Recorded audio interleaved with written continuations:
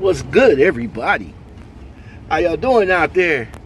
As you guys can see, I am in my truck, or I should say I'm in me and my son's truck, you know, because when I'm not here, he drives it. So, or I should say it's his truck and I just pay for it, you know. But I am on my way back over to the truck and getting ready to head out this morning. I have a load that needs to be picked up at around 1 o'clock this evening, so I still got some time to spend with my family. I really do. And this weekend, which was a real awesome time with the family. But now it's time to get back to work and time to get back to Lockoutmen Makes the Call.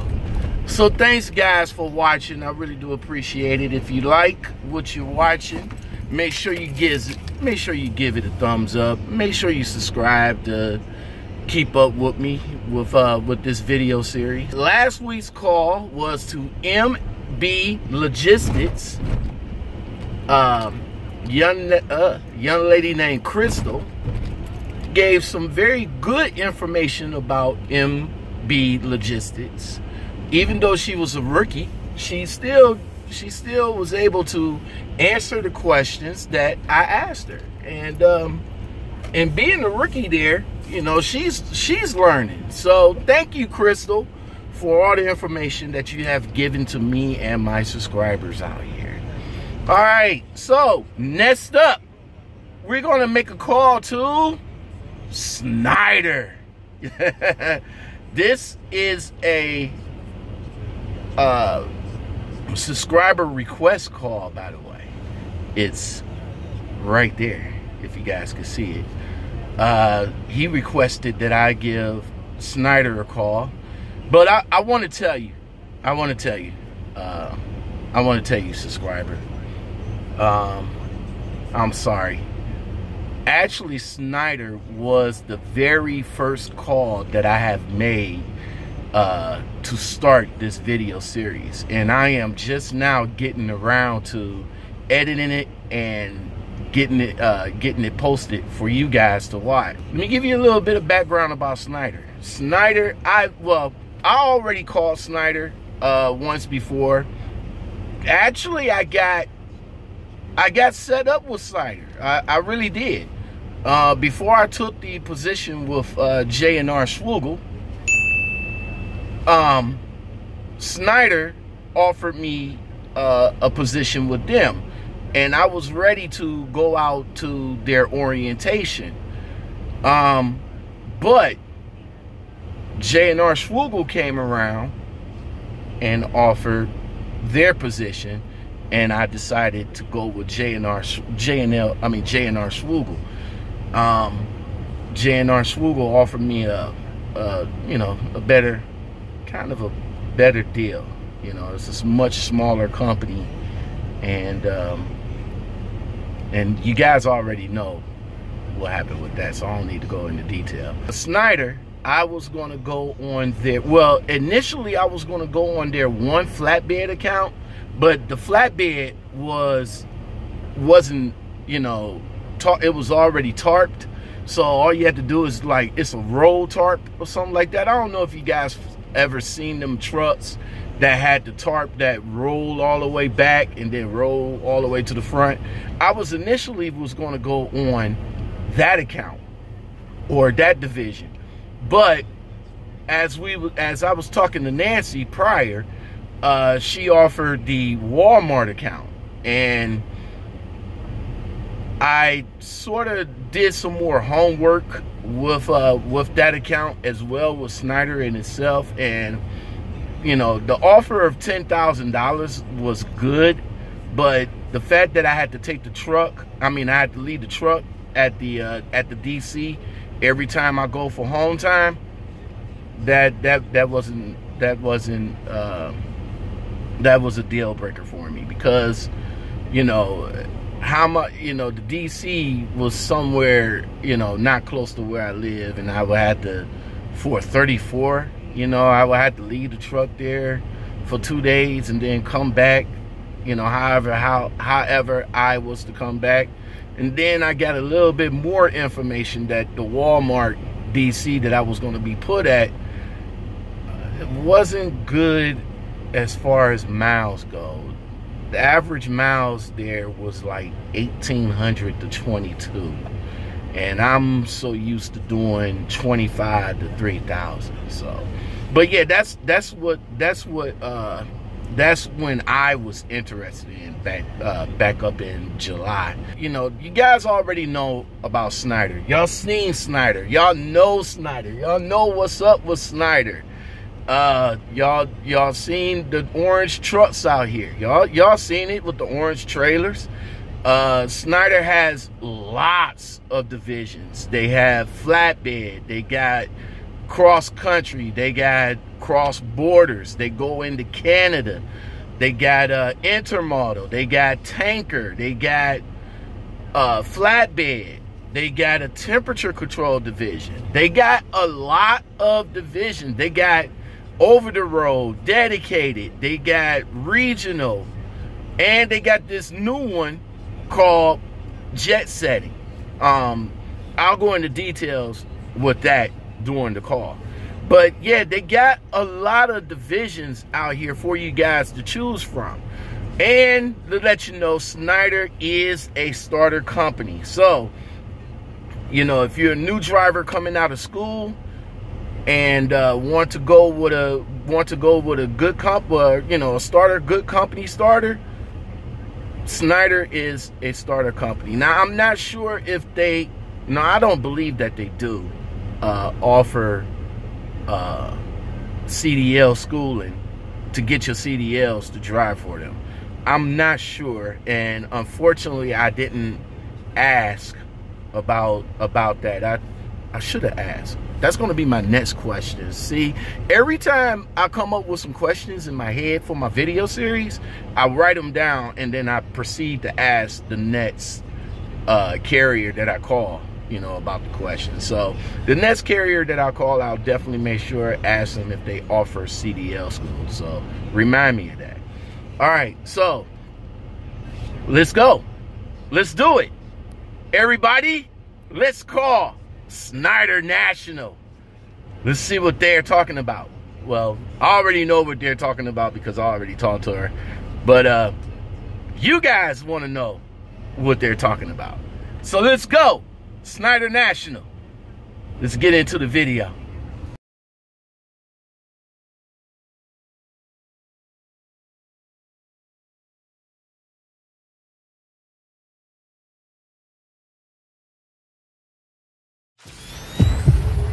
Go, go, go!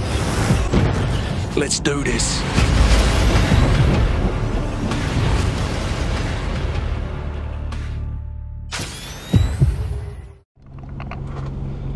So with Schneider, when you first call him up to talk to him about a potential job perspective with them, you're going to get hooked up with a phone screener type person. And basically what that person does is they just go over the application to make sure that your background is all right and to see what type of trucking job that you're interested in.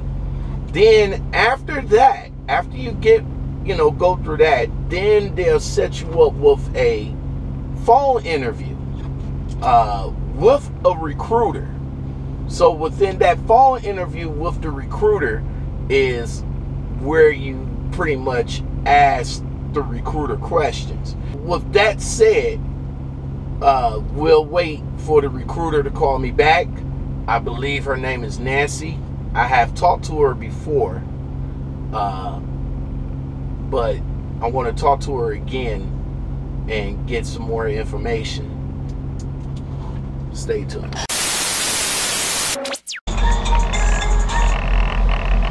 Hello? Hello, is LaShawn there? This is he.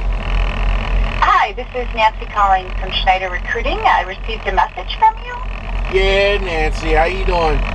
I'm fine. How are you? I'm doing all right. Okay. What questions did you have? All right. So as far as the equipment goes, you told me about the equipment. But do you guys have more than Freightliners? We have a few different kinds. We have the majority of Freightliners. All right. Cascadia Freightliners. What are the other models that you have? I mean, that's what you'd be driving. The ones that you would need to worry about would be that. The other ones wouldn't be pertaining to you. Okay. To we have different, maybe some owner operators or some things like that, different divisions, but no, it would be a Cascadia Freightliner. All right. The trucks themselves, do they have a refrigerator? No, you would have to supply that yourself. Does it comes with an APU? But like I said, you'd have to, anything you'd want in there, you would have to do. Let me just see here. All right, so those are more operational things, but. Well, yeah, APU is. No, I understand what that is. Yeah. I'm just saying that generally, questions along those lines, I mean, they're kind of vague on my end. You know what I'm saying? Okay. Let me just take a look here. I know I had some information. Can you hold for one moment, please? All right. Thank you.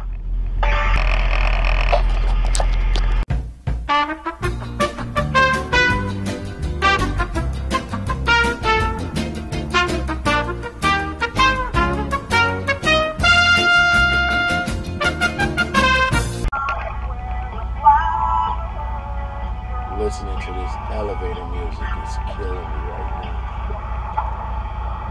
But she got me on hold, so that. Okay, thanks for holding. So now, in the future, they're going to have diesel APUs with about 2,000 hour service intervals. But right now, I do not think we have that. We have 1,800 watt inverters, and automatic, some automated transmissions, getting forward-facing cameras in the new trucks. We have collision mitigation systems. They have, trailer tracking technology, a tire inflation system for some of the newer trucks. But right now, I mean, everything's kind of in some transitioning with.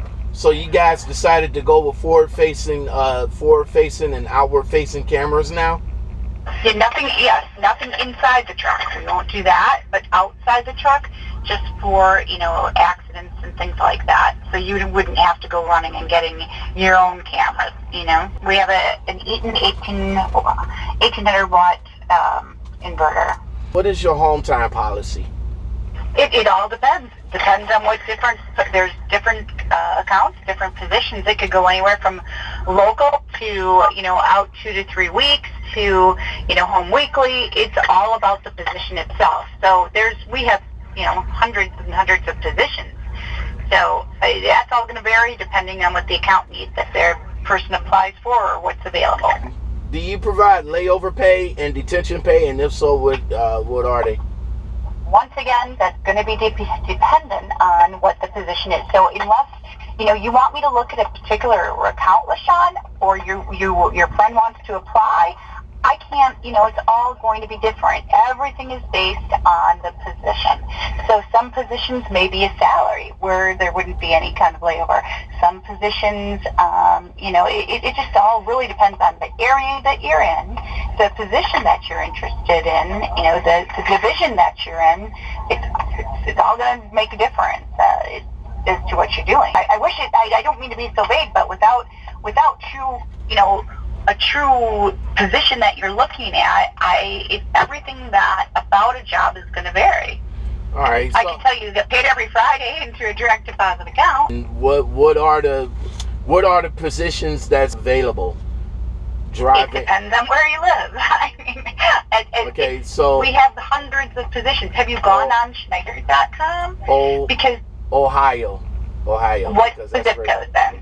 44108. I mean, we have regional home weekly. We have regional tanker home weekly. We have team positions. We have over-the-road positions. We have over-the-road tanker positions. We have a national dedicated position, which means you help out on all the different dedicated accounts, where typically you can be out anywhere from 2 weeks to indefinite, depending on how you want to work it. We have a dedicated international paper, which is home weekly. So this is all out of Ohio at the zip code that I just gave you, right? We have a Dollar Tree account. We have a regional where it's no New York City, but you're out for 2 weeks. We have an independent container line position. We have a jet setting position where you're flying out for 3 weeks at a time, 5 days home and 2 days off. Like I said, that's why we really need to have an application from the person and look at what they're looking for. What is the jet set position and what it all entails? Then we fly you to a destination where you pick up a truck. So if this would be a team position, for this particular one, we fly you to Indianapolis. You pick up a truck. You're gone for 3 weeks at a time, but we pay for the flights. And we pay for, one piece of luggage. You drive for 3 weeks. We send you back home. You have a full 5 days off plus 2 travel days. And that one you'd be based out of Indianapolis. If I'm going to be out for 3 weeks, why is that a team position? That's what that particular position is. Like I said, we have a lot of different positions depending on where you live. And that happens to be one that is the team position. What's the CPM on that? Let me take a look here.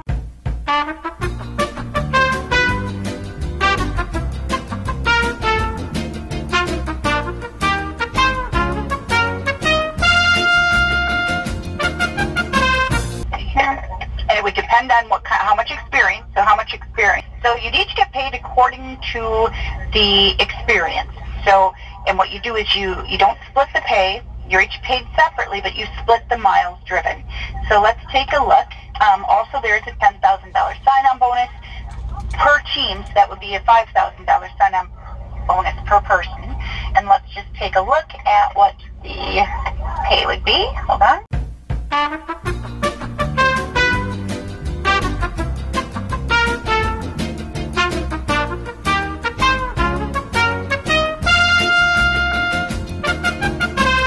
Now, and also, like I said, so many things make a difference on this. The teams actually get the newer trucks. They're the kind of the elite trucks, and it would still a Cascadia Freightliner, but they're newer and they're automatic.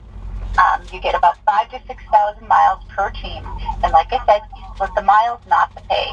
So I'm just trying to get to the pay here. It just takes a second. A few moments later. And then what you need to do is have the other person apply if they're interested, and then we schedule an interview. Because all day long we do these interviews. Let me just take a look here. So much later that the old narrator got tired of waiting, and they had to hire a new. And then we start orientations every Monday. This particular, like I said, we'd fly you to Indianapolis. You would come in at 48 cents a mile with a 2-cent quarterly bonus. The person, if they have a 6 months, would be 45 cents per mile. Okay? What type of benefits do you guys offer? We have medical, dental, vision. They're all there. Do you offer holiday pay and vacation? No, we do not. Vacation, you get a week after a year, and then I believe 2 weeks after 2. I have those all listed on here too. I got a few more questions, so I will try. I do have another interview coming up. I try to answer those, LaShawn. I'm picking it up. When you take your home time, when you go home for home time, are you able to take the trucks home? And once again, it depends on the position. So if you were doing the team position, the jet setting one, no, because that's why we're flying you back and forth. All right, I did read somewhere in the position that I was interested in. I believe it was the Walmart. It did say something on there that I couldn't take the truck home. Yeah, a Walmart account, you are not allowed to take the trucks home. So like I said, all all depends on the physicians themselves. There are some that allow you to with the parking agreement. There are some that, very strict, like a Tanker or Walmart, not allowed to. Or if it's a jet setting one, because we're flying you to the position. So, like I said, there's no answer that's the same pretty much with every single job. Last few questions. Sure. What's your policy on felons? On what? Felons. It depends on how long ago it was. Depends. You can't be on probation anymore unless you have something from a probation officer saying that it's okay for you to go indefinitely from different states to different states. But they look at how it's related to the position, how long ago it was, if there's patterns, etc. A drug conviction, it would have to be 5 years, but that's, it just depends. Once again, what it was, and what if it happened again, or if they're still on parole or probation, or we just have to look at the whole big picture. We try to qualify you, not disqualify you. Our goal is not to put you on the stand and chastise anything or judge anything that's happened. We just want to make sure that, for instance, let's say there's a Canada thing. Well, if you're a team, I would put a person, if everything else is fine, we'd put you on a no Canada list so that you wouldn't have to deal with that, Okay. But we have to know, otherwise if you go into Canada and it's one of their things like that's just not, they don't let in, we don't want to have, the load sitting there. So there's a lot of different things that, like I said, we're trying to qualify, not disqualify you. And I did go to like one of the videos, and I've seen how the orientation is taking place. Is the orientation differs from a new driver that's coming in out of school versus a driver that's coming in experienced? Yep. It does. A new driver or somebody with 3 or less months of experience would have to go through a more in-depth training orientation, and then experienced driver, depending on what position you're in, let's say like a dedicated or dry van, the team thing with the dry van, that would be 4 days. Let's say you're going into something like intermodal, that would be 5 days. Let's say you're going into tanker, an experienced driver would go 11 days, where an inexperienced driver would be going almost a month. So, it just, once again, it varies depending on the position and what the account needs are. What's the speed the trucks are governed at? 62. All right, and I know you told me something about rider policy or pet policy. Do you guys still offer that? There is a no pet policy, and the rider policy is, of course, if you're teaming, you wouldn't be able to have somebody, but if you're wanted a rider, 10 or older for an immediate family member, and 18 or older for non, unless it's in tanker, and tanker then would be 18 or older. All right, Nancy. Well, thanks a lot, man. I'll go ahead and pass this on. Thank you for sure. I appreciate it, Nancy. Sorry it was so vague, but there's so many different opportunities that it's all different, okay? Right. I understand. Thank you very much, though. I appreciate it. Thank you. All right, now. You take care. You too. Bye-bye. All right. So, guys, that was Schneider National. The recruiter name, her name is Nancy. So I'll make sure that I have all the information that you guys need in the description below. The information that she just gave, like I said, it's a little vague for the most part because of, like she said, of everything that they have to offer. And they do have a lot. And like I said, the main thing